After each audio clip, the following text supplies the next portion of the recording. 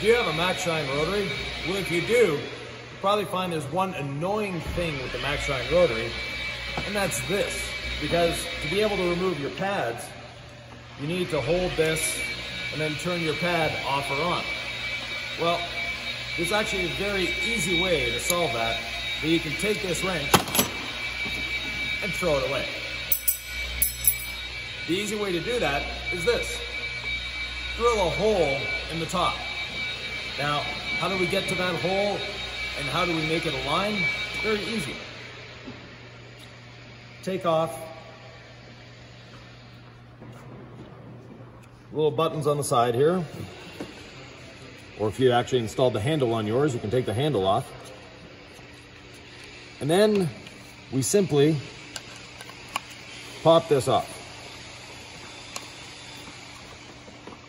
And look at that.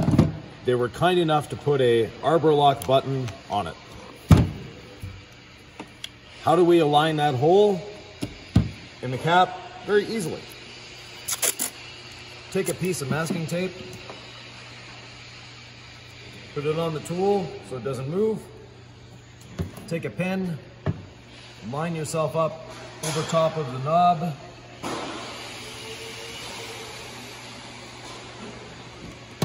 And then you put your cap back on. And you drill down through the hole that you marked.